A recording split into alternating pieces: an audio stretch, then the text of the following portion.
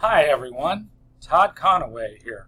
So I want to talk about a success and some failures in a recent professional development event that is just ending today. So we have been doing these 5-day Canvas workouts. The original one was literally kind of an 80s themed workout, Richard Simmons style stuff.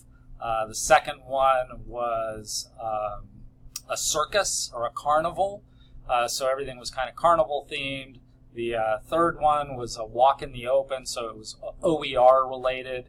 One of my colleagues ran an accessibility workout, and they were all 5 days long and pretty short, and they all had sort of a similar look to them. Basically, they were run in Canvas. They had like a banner and then kind of 5 cards for 5 different short activities. And so up until this week, when we ran this one, we had always had RSVPs.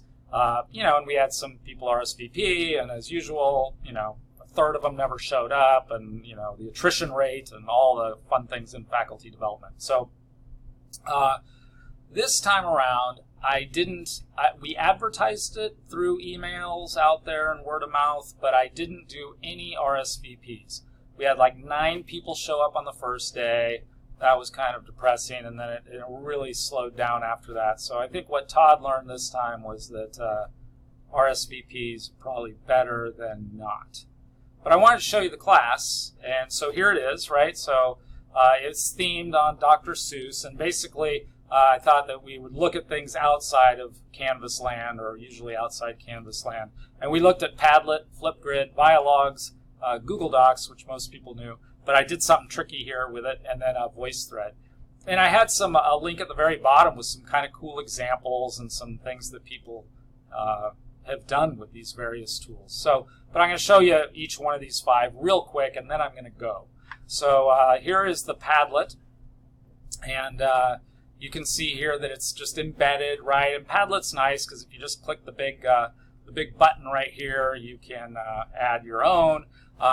Every page has the happy little balloons at the top, some ridiculous poem that I wrote, and then the posts, and then at the very bottom of the page, I added like a navigation. Since there was just only 5 places to go, I just put them at the bottom so you could go to the next, or like with Canvas, with usual, you could click the next button. So there's Padlet, and I invited a couple people to participate a couple months ago as I was building this and getting a little bit of feedback.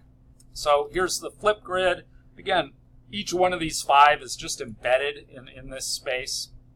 All the pages are the same. But it was fun to kind of theme all the tools with, the same kind of pastel images from the book. So anyway, as you can see, here's some people talking. This one got some good conversation going in this one. But again, we started off good, and then it just kind of fell apart.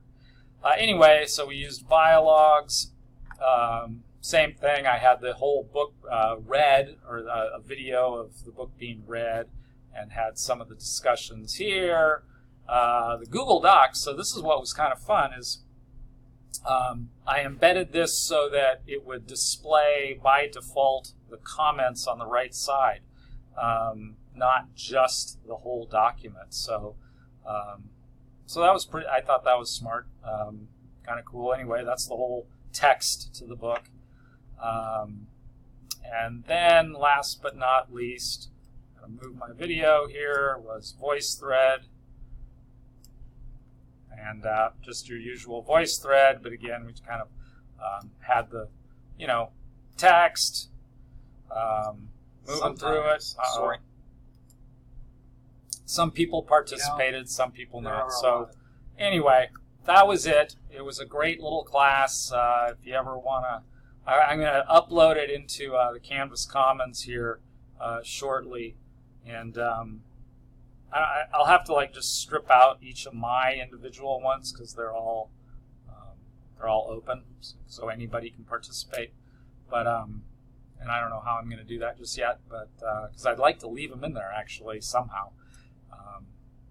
Anyway, the places to go and the value of RSVPs. That's what I know about this.